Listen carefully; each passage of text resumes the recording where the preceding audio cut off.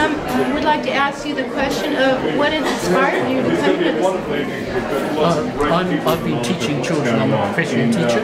Yes. And I see the effects that using even 4G or 3G has on children.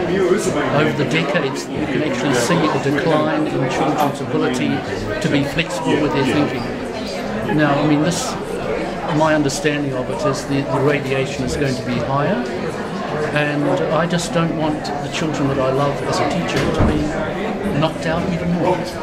We need to look at the health of not only children, who are the most vulnerable, but of everybody. That's the baseline. Yes. And until there is absolute proof that it is not harmful, then we shouldn't go there.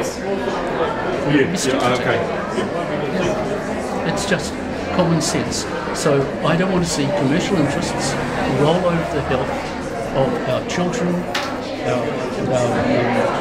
our whole population. That's the reason. Thank you. Thank you very much for sharing. Thank you.